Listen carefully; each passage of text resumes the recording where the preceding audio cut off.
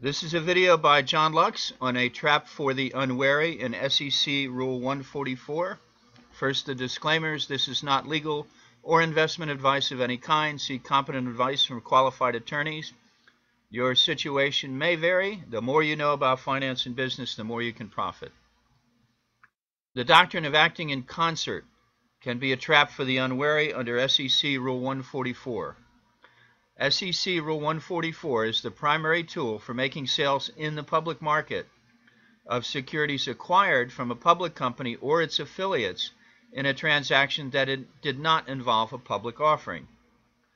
So if you bought stock in a public company in a private transaction, you may sell into the public market if you meet certain conditions. Rule 144 has different requirements for affiliates and non-affiliates. Generally, affiliates are persons that directly or indirectly control or are controlled by the issuer. For non-affiliates, these limitations generally involve adequate current public information on the company and an adequate holding period after the securities are acquired and fully paid for.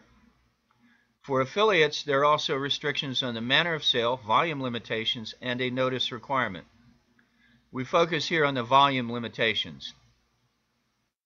Rule 144 3E6 provides that when two or more affiliates or other persons agree to act in concert for the purpose of selling securities of an issuer, all securities of the same class sold for the account of all such persons during any 3-month period shall be aggregated for the purpose of determining the limitation on the amount of securities sold.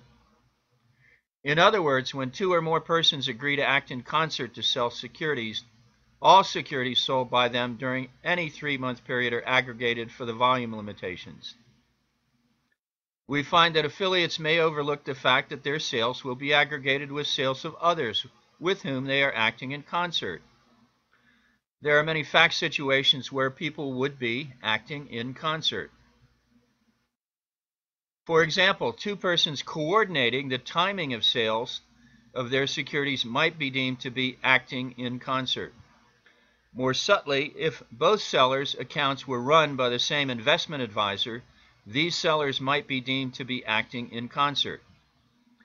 If an affiliate of an issuer is the general partner of limited partnerships which hold or held restricted securities of the issuer, the affiliate may be aggregated with the partnerships and their partners.